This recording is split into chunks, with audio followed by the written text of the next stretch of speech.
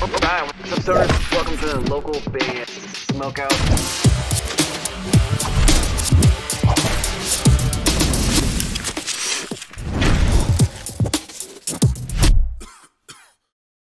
Ladies and gentlemen, we are joined right now by the John Candy. Give me a hell yeah!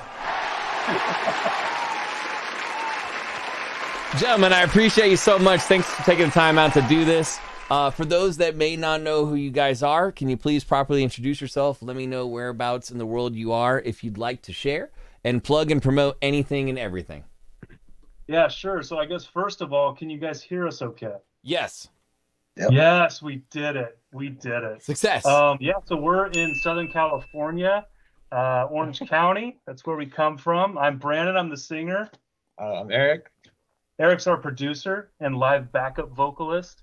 And I don't know, what else you want to know? First of all, pleasure to meet you, BG. Thanks for having us, man. It is an absolute pleasure. I actually live in Southern California also, so we'll talk off stream about maybe linking up and, you know, promoting each other and whatnot, and if you're down. And Yeah. What's all the social media links? So someone may not know your guys' band. Where can they follow you and hit the sub button? Sure, yeah. So we're very fortunate. We've been lucky. We've been able to secure the John Candy pretty much everywhere. So we're on Twitter at the John Candy, TikTok, Instagram, Facebook. I think literally the only place we haven't secured is thejohncandy.com because there's a Brazilian band called the John Candy that owns the domain. And I've been trying for now 7 years to try to get the domain, but they renew every year. That is crazy. What are the chances of that? First question I have for you guys is just an obvious one. You're probably tired of answering it, but what is the best John Candy movie ever made, and why did you pick that as the band name? Oh, and the first one's easy. I mean, I don't think we have different answers. My favorite is Uncle Buck. Yeah. This dude, it's perfect. Classic. It's classic. Fully cooked as a kid in it. Every time his stupid car drives around with like the insane exhaust, like it kills me every time. Hell yeah. And then, sorry, what was the other question? Or did you catch Why did you pick that as the band name? Oh yeah. Do you want to take that or should I go? I mean, so Brent, who's not here, Brett's our bass player. we used to play in a band together, and just as a joke, we were like, hey, but I don't know, back in the day, there were all these bands, like, you know, you had like the Locust, Mateau, like, they weren't like joke bands, but it was like a joke, if you know what I'm saying. And we just thought it'd be funny to have a band that was the characters in the band were all John Candy characters wearing like an outfit from his movies. The lyrics would be just all John Candy quotes from movies. And that's where the initial idea was born. Yeah, and that was literally back in 2005. I mean, the genesis of the band was a long, long time ago. And we had another metalcore band we were playing in. And this was kind of like just a side thing. And that metalcore band like never went anywhere. We got to play some sick shows. We got to play at the Showcase Theater in Corona with like Caliban and the Acacia Strain, Light This City. We got to play like some really cool shows, but it never really went anywhere. And then we kind of like band stuff fizzled out for us. And then maybe around like 2017, Eric hits me up and he goes, hey, I've been working on this new music. Like, tell me what you think. And like, he just blew my mind immediately because like he was just randomly like sampling guitars from other hardcore bands because Eric had a bunch of experience at that point in like electronic music. Mm-hmm. And so his production skills like just got crazy. And he hates when I talk about it in a complimentary way, but I'm doing it. Okay, if you listen to how it first started, they sounded horrible. But like I saw the idea, like it was there, and it got me really excited, and it just sounded so different than anything I'd heard, and like especially the way that he was crafting this stuff. And so we just kind of developed it from there. And like even like the mask that we wear with the eye and everything, that just came from like back in 2005. I just made a random The John Candy logo, and I thought it would be funny to make him look like the Terminator. So I took like John Candy's face, I blacked out half of it in Photoshop and put a little red light, and it just kind of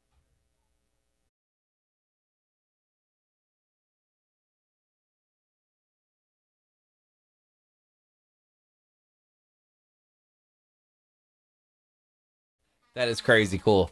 Even though it says Gypsy on the screen, this is my homie Matt. He's in a band called Scarlet and Harmony. He's my co-host today. Matt, do you have a question for the gentleman? Yeah, actually. So you guys use a lot of samples in your music. Have you ever gotten in any kind of like trouble doing that? Had any backlash? Yeah, I think that's as things have been kind of popping off for us, especially in the last month, that tends to be the number one question we get. And we've known since day one that if this ever went anywhere, that would be the number one question. And it would also most likely be the downfall of the band. Because we don't have permission for anything we use. We're just a tiny little band that just does this for fun. Like, this isn't like we have careers outside the band. Like, we just do this as a fun hobby because we love music. We love art. We love expressing ourselves in this way. And so we were just like, we're tiny. No one cares. There's no money to be made off of us. So let's just do this and see where it goes. And now it's kind of getting crazier than I think we could have ever anticipated it would get. Yeah, the latest single's absolutely like exploding. Yeah, no, it's been insane. It's like the World's a Vampire is at like collectively over 2 million views on TikTok. Like it's friggin' insane. And but it's funny because like we just look at it as like we're doing this like parody like Weird Al Yankovic. Like we don't we pitch shift, we cut things, we reverse things. We don't use a lot of vanilla samples. We're no like sample, legal experts or anything like that. But my point is, if anything ever happens, like somebody gets pissed about our sampling, they like send a cease and desist or something, that'll probably be the end of the band. Like we have no desire to like fight anything or try to make money off this. Like that's not our interest or anything like that. So hopefully that doesn't ever happen, but hey, you never know. To follow up on that, of all the people that you guys have sampled, who is one that would just like your jaw would hit the floor if like Fleetwood Mac Estate hits you up? Like what's the one artist of all the samples you use that you just be like, I can't believe it? Dude, I don't even know. Fleetwood Mac's a pretty friggin' big one. Yeah, that's true. Because like Edge of 17, that's like one of my favorite songs of all time. My wife's too. Well, even like beyond that, what was I thinking about too? I don't think, obviously we don't have like sign off from like John Candy's family or anything like that, but I've very like briefly talked to Chris, John's son. Actually, they're one of John's nephews. He lives in Canada still. He just discovered us recently and messaged me, and he goes like, "Who the fuck is sampling John and like putting his name on their band, co-opting it?" And then he was like, ... But then I listened and I'm into it. So you guys kind of have my approval. So that was pretty sick. That's cool. I haven't talked to Jen, his daughter, but I follow them all. So I feel like we don't have sign off, but like I think they know who we are at least to some extent. So that's kind of cool. Like that in and of itself is cool. Is there a place to purchase a mask or merch, or is that kind of we're not trying to make money off of it, but maybe you have? Yeah, so merch you can get. We have it if you go to our especially our Instagram. We have it's not a link tree, but it's basically a link that has links to all of our stuff. Our merch store's in there. We try to make the margins tiny, I don't know, because it's through Teespring, so it's we make a couple bucks per shirt, and we don't sell that much as is, right? We sell I don't know, we sell 2 shirts a month, maybe, if that. But yeah, so yeah, we do have a merch store. Yeah. Well, we love you guys, and let's see what we're talking about here. This is the one that's blowing up all over TikTok. The world is a vampire. Excuse me. Videos and everything also? Oh yeah, we're very much a one-stop shop.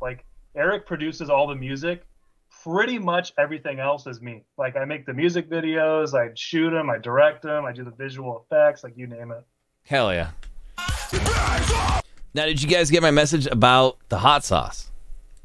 Oh yeah, yes. We don't have very exciting hot sauce except for maybe El Yucateco. So this one's pretty spicy. Let's see, we got some tapatio and some sriracha.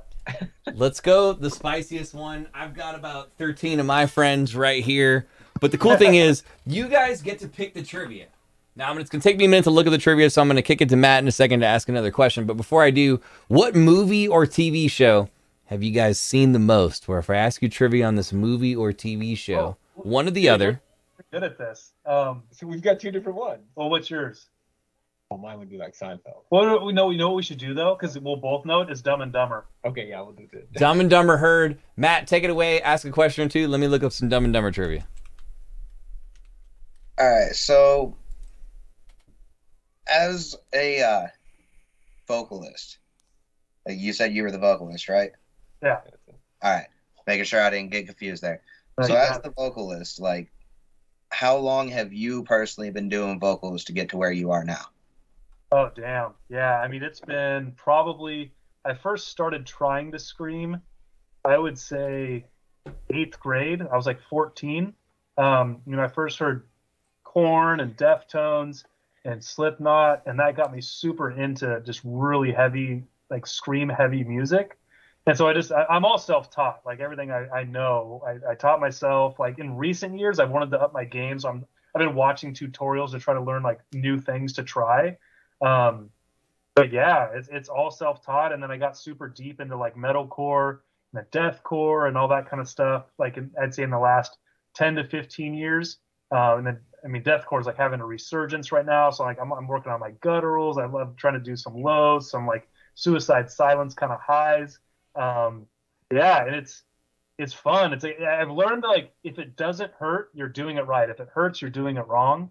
That's a big part of it. But I have to at least be screaming for a week to be able to record. So I don't have anywhere good to scream. So I got to drive around in my car and scream in the car just to do my practice, my warm ups and everything. I'm sure people are looking at me like an absolute maniac. I did the same. I get it. I get it. Looks all the time. Yeah. Yeah, The best place to do. You got the windows up, just blah, doing it's it. exactly. It's this thing we all do. I mean, I get that. Yeah, we record right here. Like literally, this is the vocal booth where we've recorded almost all of our vocals, just right in the garage. Oh, Hell yeah, that's awesome. same. I'm looking at my mic now. There you go. There it is right there. In Dumb and Dumber, this is your trivia. Now, I think it's going to get you guys. Here we go. In Dumb and Dumber, obviously, it's Harry and Lloyd. But what are both of their last names? Oh, Harry Dunbar, Lloyd Christmas. Oh, It's technically Harry Dunn, but I'm going to give it to you. And it is Lloyd Christmas. Well done.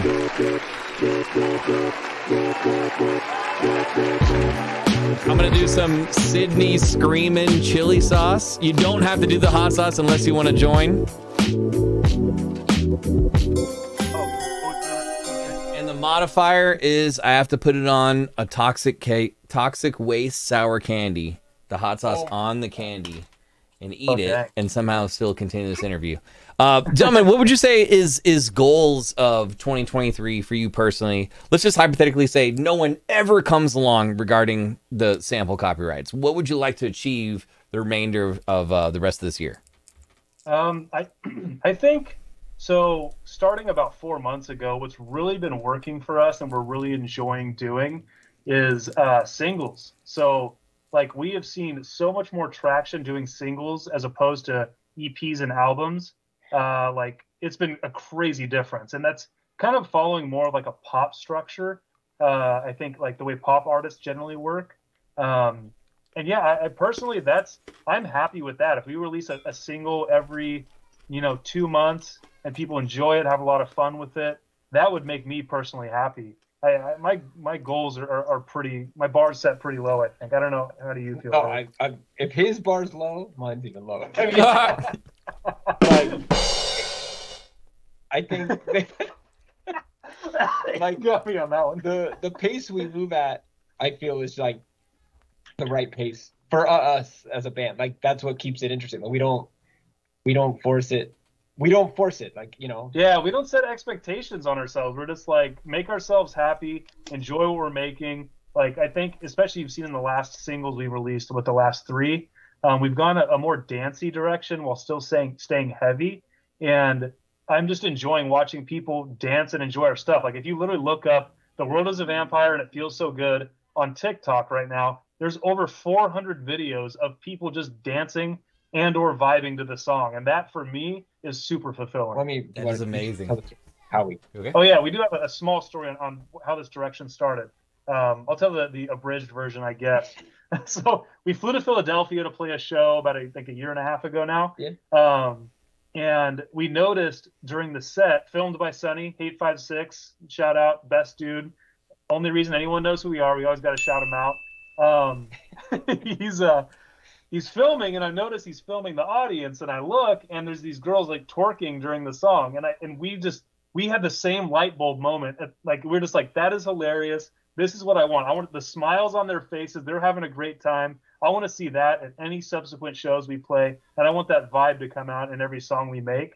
And that's kind of what's been informing our newest direction and what's brought us probably 500x per, 500% growth in what we've been doing. That is so cool. Is there any shows that you guys have coming up that you can plug, or is that still like work in progress, working on the live show? Still, we're so into making the music right now. We kind of have very little desire to play shows. If we were to play again, it would still probably be small, intimate, like yeah, we want to play like Program in Fullerton. It's a skate shop. We've played there twice. It's our favorite spot to play. Like capacity is like 50 people max, and that's like pushing it. And that's just super fun for us. I got a spot in Victorville that's probably like 110 cap, give or take, if that would work for you guys in the future. Yeah. But let's do final questions. Matt, what would you say is a final question for the John Candy? So, like you guys said, you're just mostly doing it for fun. But like, if there was a chance to take it to the next level and like make this into a full-time career, would you guys be interested in that? I think the cards would have to be stacked so specifically and in the right way that it feels like it's impossible. But I mean, nothing's impossible, right? So like maybe, but I would say probably not, honestly, just being brutally honest. But hey, you never know. Like, I never thought we could get to, what do we have right now? 62,000 monthly listeners. I never in a million years thought we could get to that. Like, we were averaging 400 less than 3 or 4 months ago. So that growth has just been crazy. So it starts to make you think, like, could we do something else? Like, I still don't imagine us leaving our careers for this. But again, I don't know. Like, hey, never say never. I don't know. What do you think, Eric? No, I mean, I agree. I mean, unless you hook us up with that kid whose video you were playing earlier, I think that's the only way. That's the only way I think we'll take this full time. He's doing it right. That's funny. You're talking about Kai, the 9-year-old in Australia. Yeah. Mm-hmm. Yeah. He's badass. He's been making music since he was like 5 or 6 years old. What is that, like a year now? That's just crazy. Yeah, he's 9 now, so he's already been in the industry for like three or 4 years. But exactly. Half his life. It's true, which is crazy. Fellas, I'm gonna leave you with one final question, and I appreciate your time. Thanks for hanging out with us. We support you in any way possible. And like I said, if there's a way that if you are interested in the future, we could align a show regarding local band Smokeout and the John Candy, that'd be amazing when it's time, if so. But my last question for you guys is, outside of this project, you said you've played shows before in the past in different bands and projects. Is there ever a time that somebody in the music industry gave you serious advice that you'd like to share with our listeners, as it is called Local Band Smokeout? So there's a lot of smaller time bands watching. Is there a piece of advice that you could share that you believe is pivotal for a band's growth? Dang, that's a really good question. Do you have an answer, or should I go? I mean, I was always told that, like, if you're not having fun, then what's the point? Right? Like you do it because you don't want a regular job. So if this starts to feel like a job, you're doing it wrong. Mm-hmm. So yeah, at the same time, it's even though everything that we're doing is sampling, that doesn't mean that it doesn't take a fuckload of time. Like, we spend minimum crafting one song and then the video around it 60 hours plus. That's just on one song. So my point is, like, yeah, it kind of tees off what Eric's saying too. Like, have fun, enjoy what you're doing, but it shouldn't be a chore, right? So it's like, you're going to spend a lot of time on this thing, but it should be worth it to you. And hey, you know, we've been doing this like pretty regularly and really putting a lot of energy into it since 2017, right? And now we're in 2023, and we're just now seeing like some pretty crazy traction. That's a fair amount of time, right? And we've invested a lot of our personal time into making that happen. These things don't come easy. Like, you might get lucky and you might just pop off or just do the right thing at the right time and meet the right person, but generally that's probably not going to happen. Yeah, just have fun, pour your passion into it, and eventually you'll find your audience. And I think we've been very fortunate and lucky to really be finding that audience, especially recently. My wife hates it, but well, we love it. Eric and Brandon, we really appreciate you guys. Thank you for spending some time with us, letting us just chit chat, laugh a little bit. I can't believe I did not stump you. God damn. I take pride in the stumps, but you guys have definitely seen Dumb and Dumber more than once for sure. Ladies and gentlemen, the John Candy. Hell yeah. You guys have an awesome day. Thank you so much.